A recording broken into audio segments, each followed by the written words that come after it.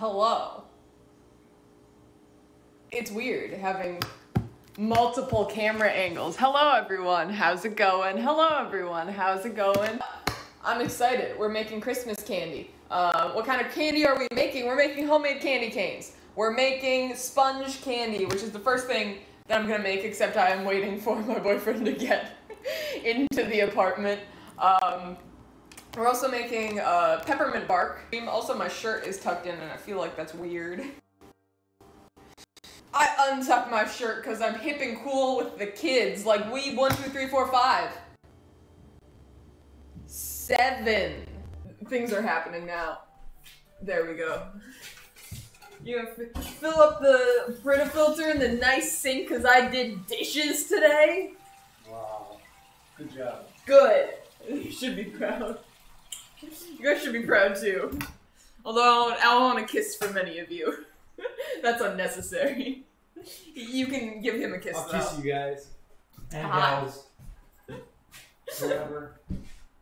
Whatever you are, my boyfriend will kiss you. That's a phrase I didn't think I would say. Alright, anyway. Alright, now we get to baking. Candy baking. Is it really baking? I'm not putting anything in the oven. Butter and flour, a hotel pan. I don't have a hotel pan. I have normal kitchen things. Butter this, and when I say butter, I mean I'm just gonna spray it with the Pam spray. I don't know what my culinary textbook is so against Pam spray for, but it's always like, no, butter and flour the pan. I'm like, this has not butter in it. It's canola oil, palm oil, coconut oil, and soy lecithins. But it also has flour, so this does the work for me. I spray that. We're gonna hydrate some gelatin, so I need gelatin. Do I remember where I put my gelatin? No. A very large box of gelatin. So, we're gonna take a small bowl. This is a small bowl. I could use a smaller bowl. We're gonna use a very small bowl.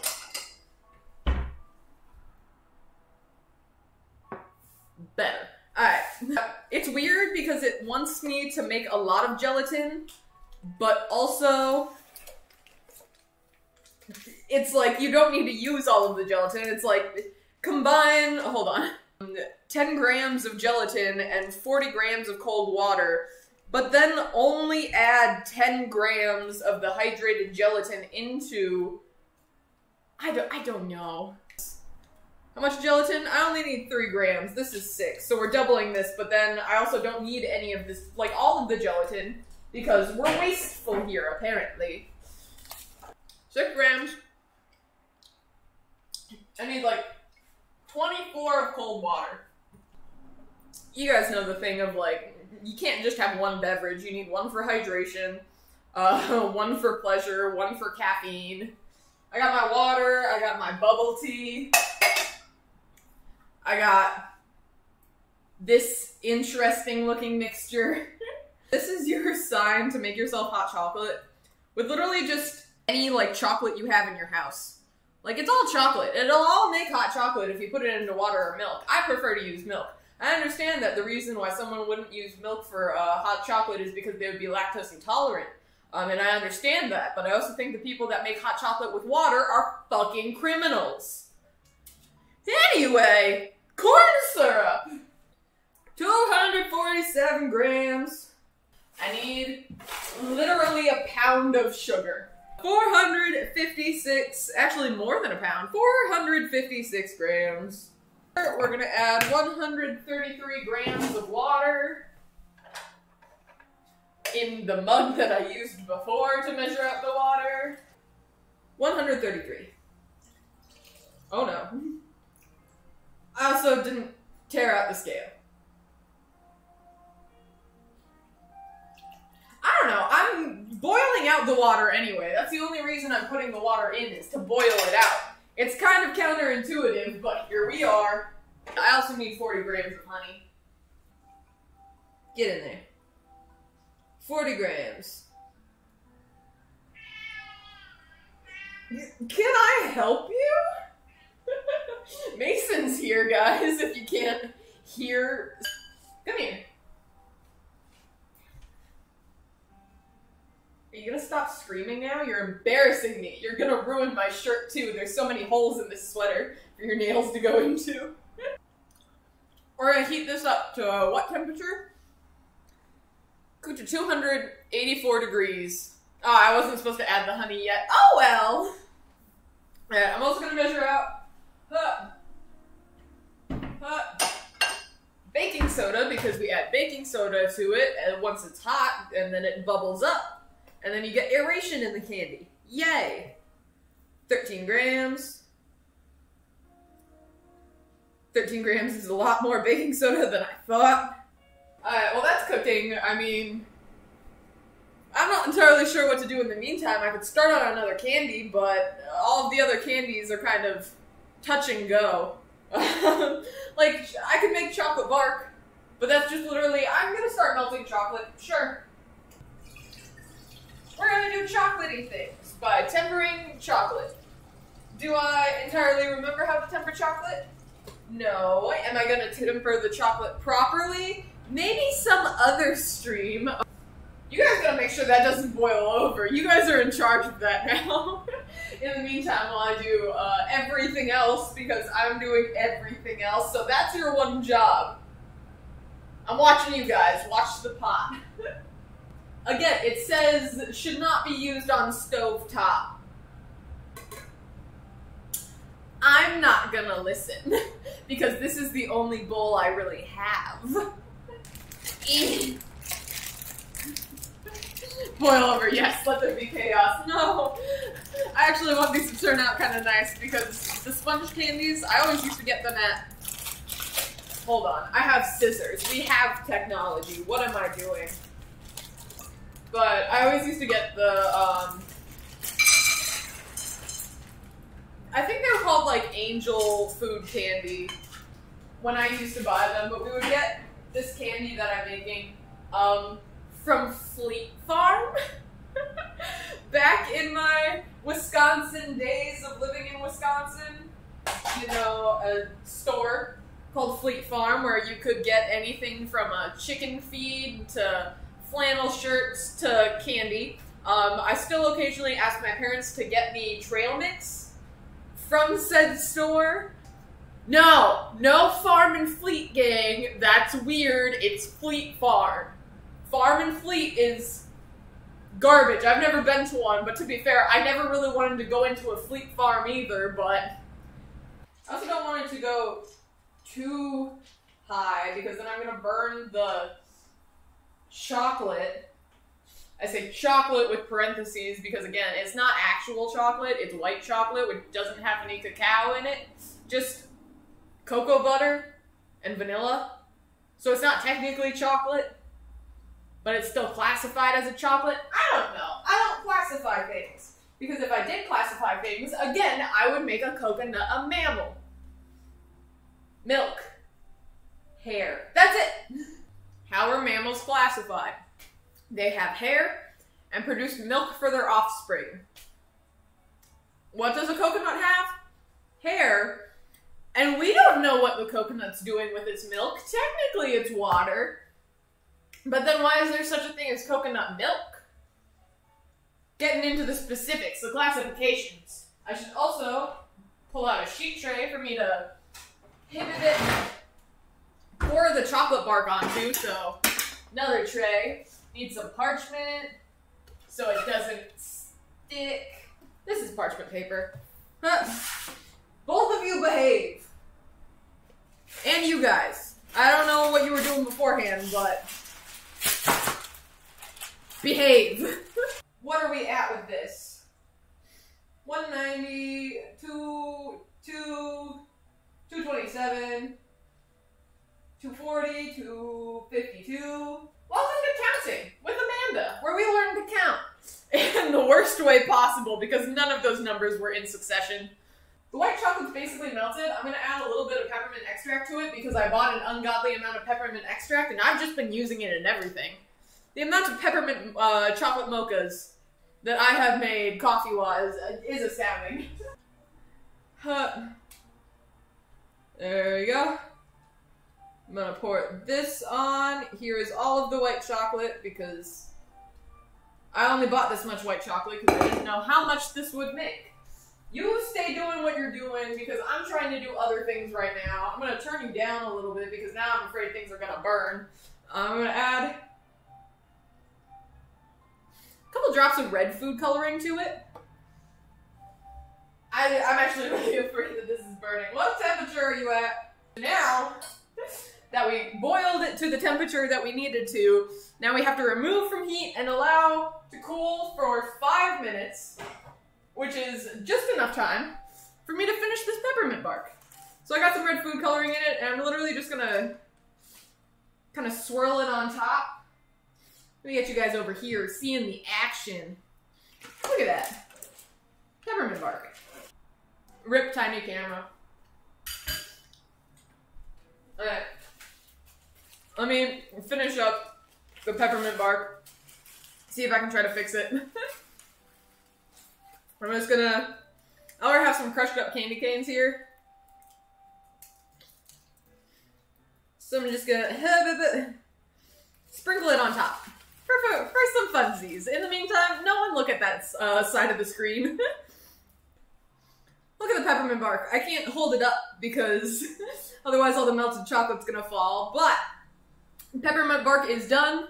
We will deal with that in a second. I'm gonna put this somewhere else. I don't actually need that much gelatin. I was gonna add all of the gelatin. Scrape in literally like 2 grams. Ah yes, the consistency of gelatin. It's a good time. That's 3 grams, so yeah, I love that I made all of this gelatin, literally for like that tiny corner missing right there. Oh, it's bubbling and sizzling. I wish you guys could see the reaction that's gonna happen, but I don't know how to stir it and hold the camera. It's gonna be very interesting, but I'm gonna add it. Oh no. Coke scale? Absolutely. Vigorously mixing. It's getting bubbly and weirdly white. It says the baking soda should have been sifted. I probably should have done that because now I'm seeing some chunks in there. But it also didn't have like as wild of a reaction as I would have thought. But it does look very different now. It's like a very interesting caramel color. Is that mixed and incorporated good enough? Hopefully. Because I'm pouring it into the pan now. It's fine. Look at that. Beautiful.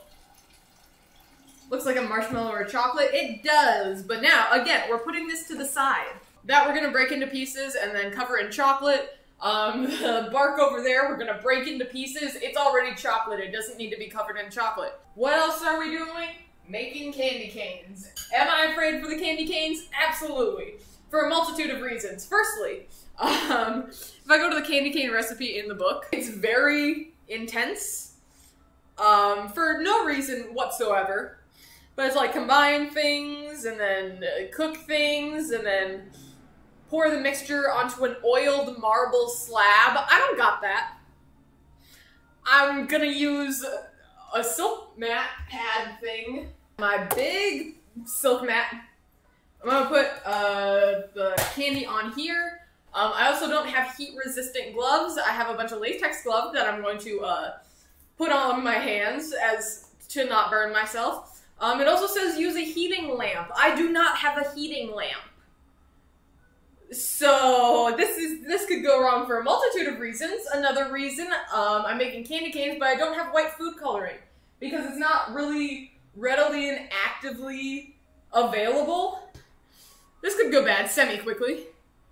This could go bad very quickly. So, recipe is over here. I need 575 grams of sugar. How much? 575. That's not enough. Don't worry, I got the big bag. 500.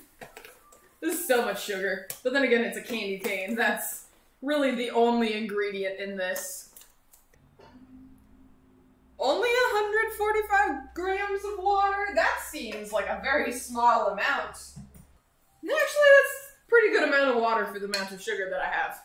Add glucose syrup. I don't have glucose. That is another ingredient that is not readily available to me.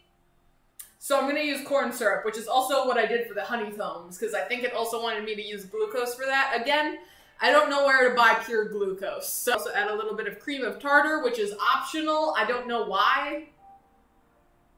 Apparently I'm adding 1/4 of a teaspoon. I have cream of tartar, so I am going to add it. What? What? What? What? He screams. For what reason? I don't know. So we're gonna heat this up. He screams for ice cream. I'm not making ice cream, I'm making candy.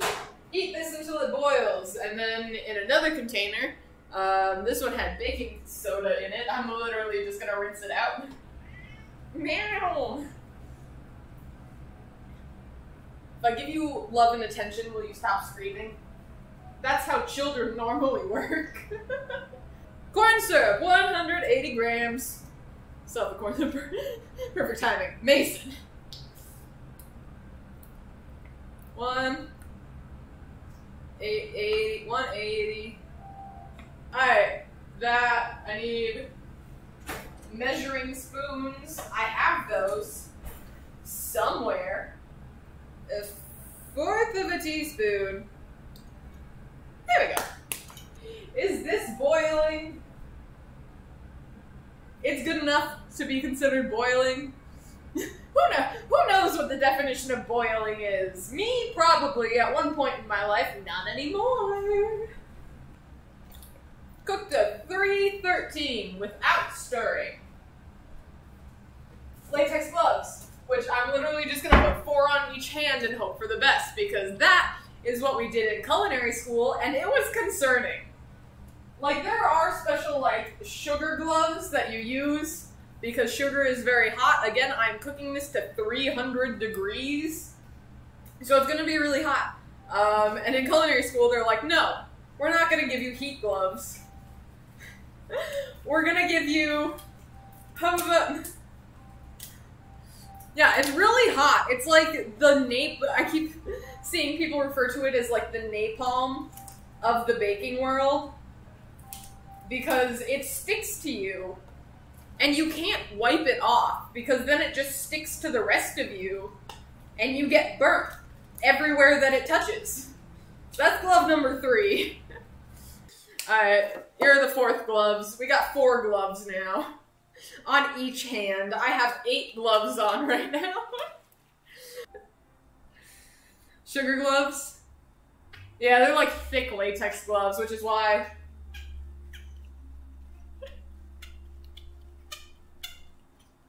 Do you guys hear that?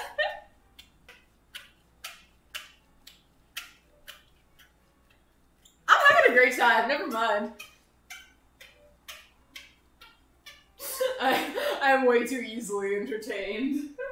Like, during my sugar course, the amount of just sugar burns I had all over my hands, and fun fact, culinary students are fucking brutal, and like baking and pastry students, because I learned that if you get sugar on yourself, just leave it. Don't try to wipe it off, obviously, because then it'll like burn the rest of you as you try to like wipe it off, and it like smears and then you burn your hands. But also, if you just leave it on there, then it burns you worse. But 3rd degree burns hurt less than 2nd degree burns, because 3rd degree burns burn off like the nerve endings, so you can't feel the burn anymore. But with 2nd degree burns, you can feel the burn, so it's just best to leave it on there and let it burn yourself more and make the burn worse, because it's gonna hurt less. Fucking bonkers to me. I'm also going to be coloring half of it red. I don't know how the other half will work out, but I'll try my best. But all of it will be peppermint flavored. Is that enough peppermint? I do not know.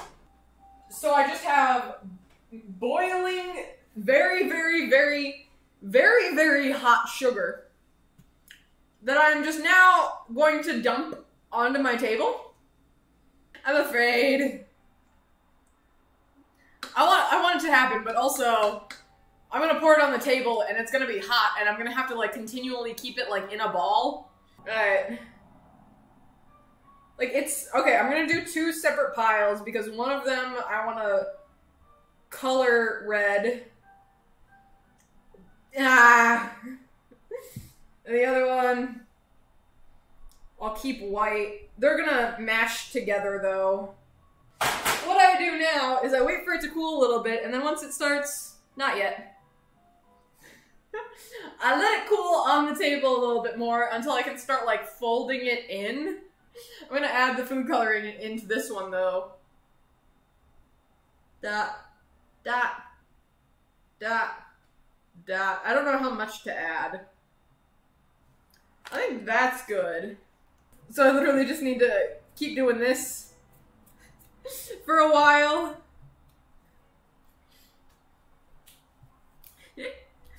Just kind of start scooping it and stretching it the best to my abilities now. But hopefully I can just mix the red in.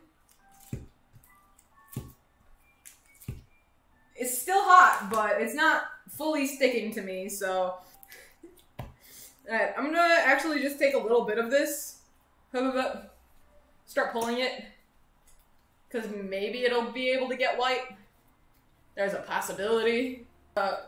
Mold it into a ball. Kind of roll it out a little bit. Take some of the red. Also mix that up. Not as much as the other one, though, because I was trying to make that one white. But now we combine them together.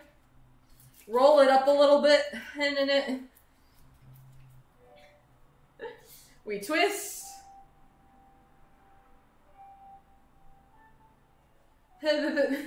We twist, we roll, we curve for the cane. You know what? That is a candy cane. Slapping and pulling things. I should not be a candy maker. It's hot. It's fine. Again, I'm wearing 8 gloves. A little bit of white. A little bit red. Roll them out. It's just like working with molten Play-Doh. It's a good time. Slap them together. Roll them out again. Make it a little twisty. It literally is just molten Play-Doh. It's hot. All of the sugar off of the placemat. Not placemat, silk mat. Okay, it is getting kind of white. But it's also really hot. Hot. Ah! I haven't burned myself though. I'm very proud of myself. But if all else fails, I just rip off a glove. Which is what we would do in culinary school. We would have all of our 4 gloves on each hand. And if the sugar stuck to your glove and it was starting to burn you, you just rip off that layer of glove and you keep going.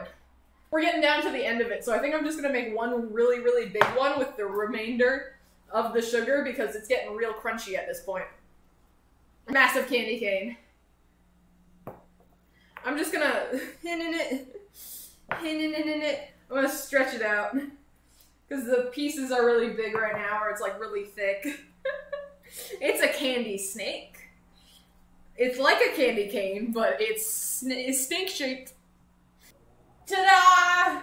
Gloves! Off!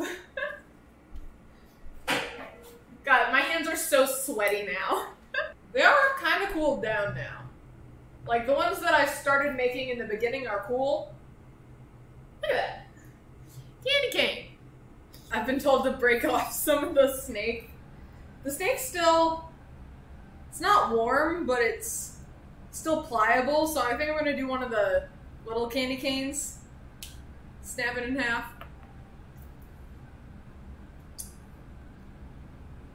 I definitely could have added a lot more peppermint extract. Because it literally just tastes like sugar. Like, it's all sugar. But I'm gonna...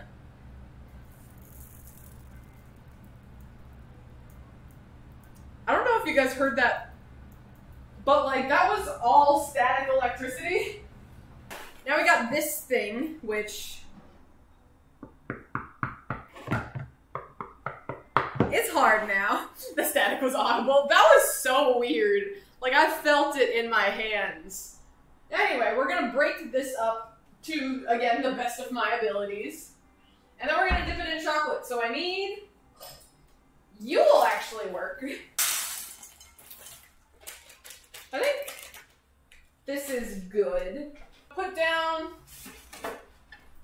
maybe just one of my shitty cutting boards.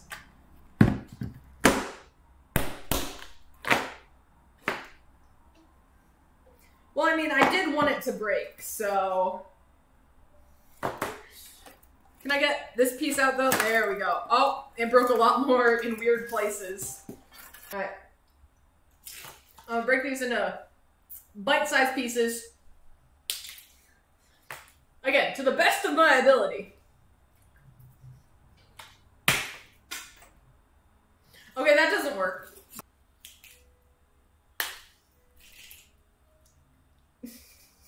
I'm struggling, but I think that works. I got some bite-sized pieces to dip in chocolate. The chocolate's starting to melt.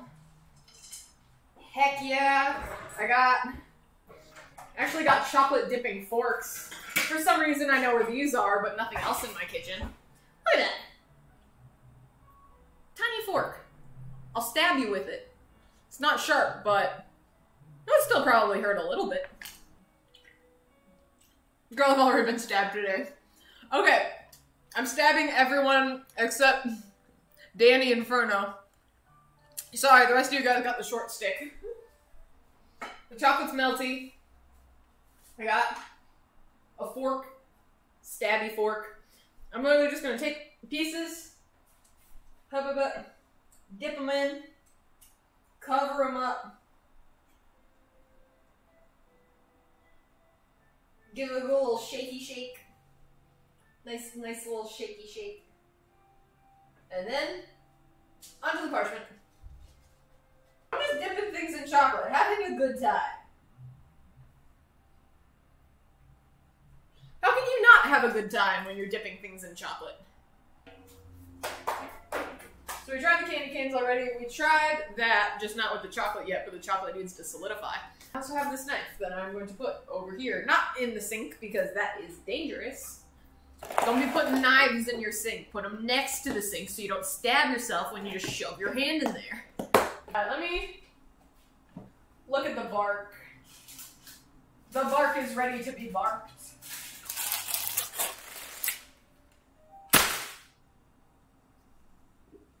Hey! It broke into chunks. It's...